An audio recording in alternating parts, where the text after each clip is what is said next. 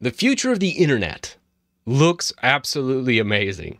Right now, I'm tinkering around with a lot of decentralized hosting and blockchain domains, which is pretty darn powerful. It doesn't use traditional web hosts like GoDaddy, where you're spending a monthly fee to host your files somewhere from a central server, or having to renew your domain every single year because, whatever it is. I'm thinking like Titus Tech at one time.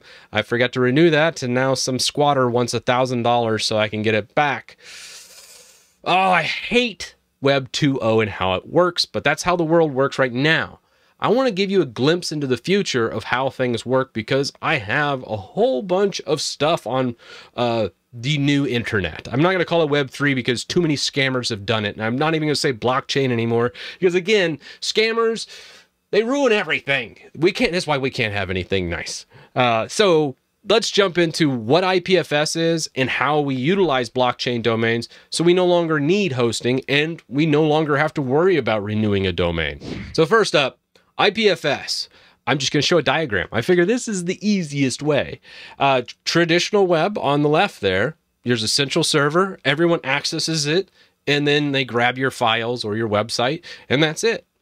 Pretty easy.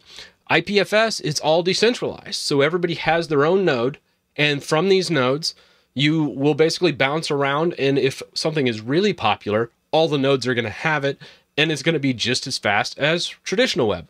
Now, since this is a new system, there's not very many nodes. After this video, hopefully there's more nodes because anybody can run a node. And if your neighbor needs to access that file and you're running an IPFS node and have it, he's going to get it so much faster than the traditional way. So that's IPFS in an oversimplified manner. Now, how do we use it? That's the big thing. I don't want to just say theoretical crap here. Let's get into the meat and potatoes, so to speak. First off, go grab IPFS Companion for your browser. Whether you're using Firefox, Chrome, Brave, Opera, Edge, whatever. You shouldn't use Edge. Don't use Edge. No. Yeah. But it's there. So any of these, you just add the IPFS Companion. You can see it up in the top right. For me using Brave, it was such an easy install. I basically just clicked install from the Chrome Web Store. Afterwards, I only made one setting change under IPFS, and I just ticked on IPFS public gateway fallback. So if something happens with my node, it'll fall back on a public gateway.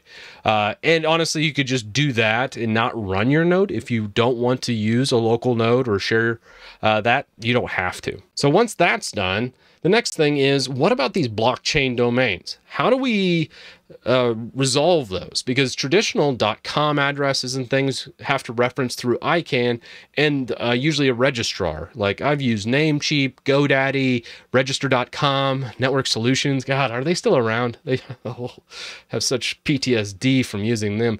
But these traditional places where we register these domains.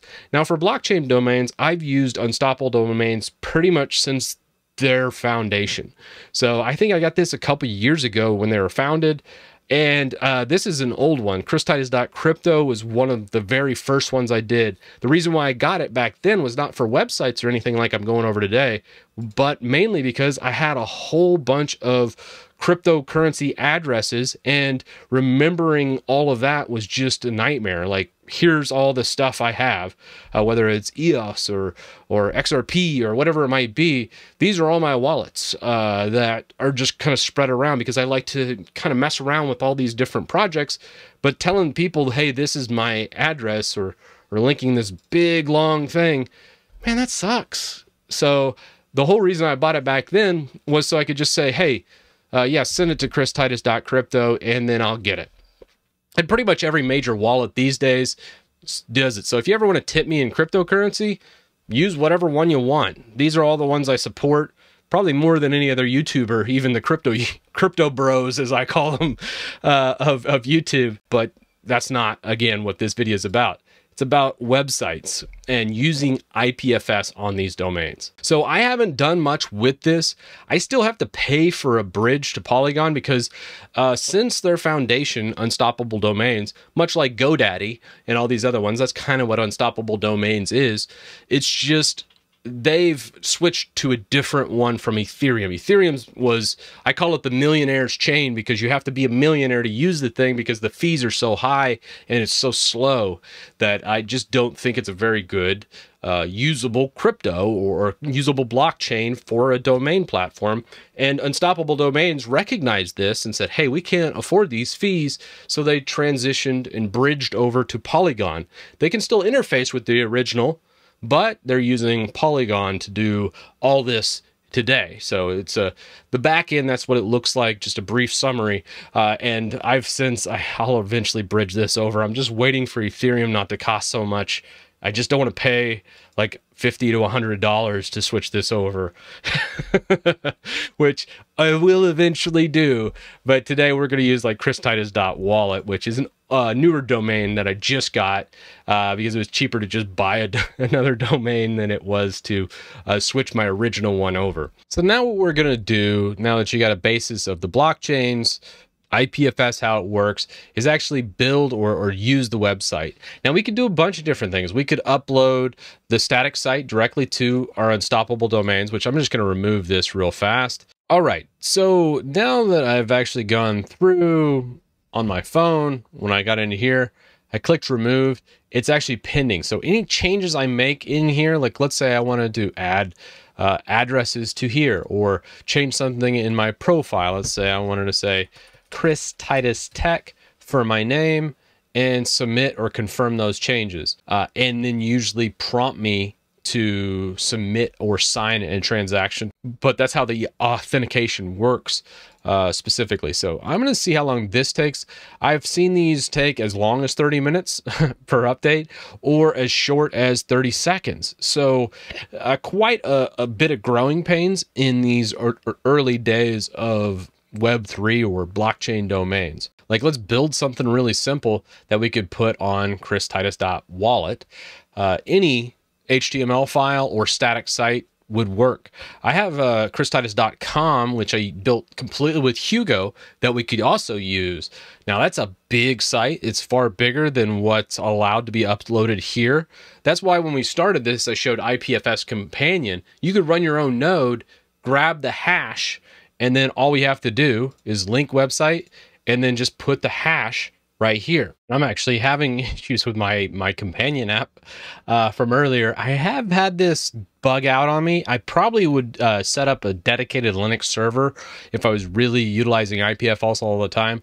Right now, I'm going to just grab someone else's node and then just drop a simple file in there. And I have like a little index file if you want to see that. I'm just going to open it to send it over and we'll upload.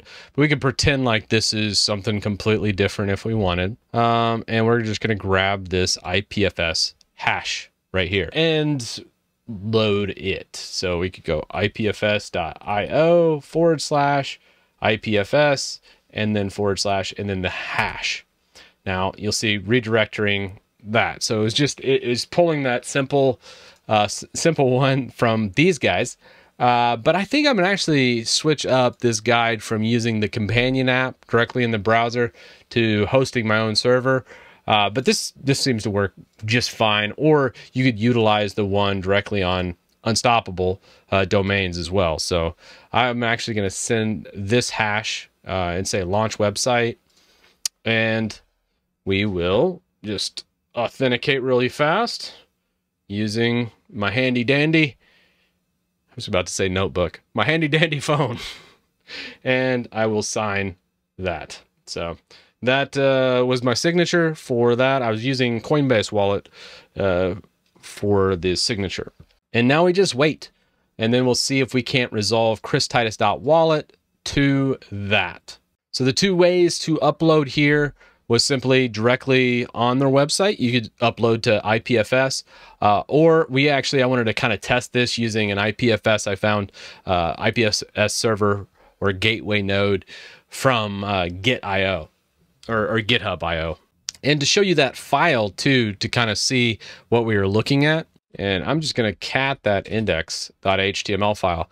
This is everything in the file itself. this is what I've uploaded. So very, very simplistic HTML file. I learned HTML in the 90s, so more than 20 something years ago, and it's still applicable today. And this is what I'm doing, is it's just a meta refresh to christitus.com. But let's pull up https:/christitus.wallet. See what it does. Oh, there we go. Redirecting from IPFS, and it just redirected it back here. So a very simple way to upload, obviously big files, or if you have a lot of static files, what you want to do is get the IPFS hash and share that with Unstoppable Domains, just like I did using the github.io server to upload my IPFS file. But I think if I was doing a really big site, like my site right here, I would definitely put this on my own node, because one, I just want to make sure it's distributed really quickly, and I know I'd have full control over the sharing of, you know, those files, and also making sure I don't have to wait for an upload or anything like that. Using IPFS, as you see, it's still in its infancy. It's still a very small network compared to what I think it will grow to. And then also using blockchain domains, which again, only like .crypto addresses are built directly into only Brave browser. And I think there's one other browser that's also, I think, Opera. But this is going to evolve. It's where things are going to be headed than the traditional Web 2 approach, because it's so decentralized. The only thing I'd say is Unstoppable Domains is a central registrar, much like you'd run into with GoDaddy or Namecheap, you know, those types of traditional registrars. So very interesting stuff. I want to just kind of have you tinker around with this. And again, if you're interested in this type of thing, I'll leave a link down below. That's an affiliate link that you can save a little money if you use Unstoppable Domains.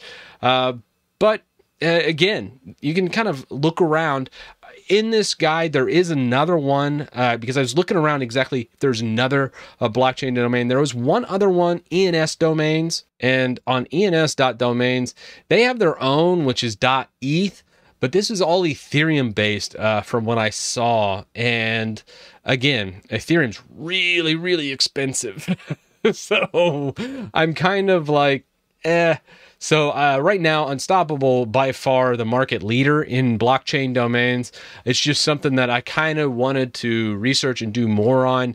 And it's really neat. Big names like Cloudflare and other traditional web companies are getting into this space. So it's something to keep an eye on, because this isn't going anywhere. Yes, it seems a little cumbersome. Yes, it seems a little slow today.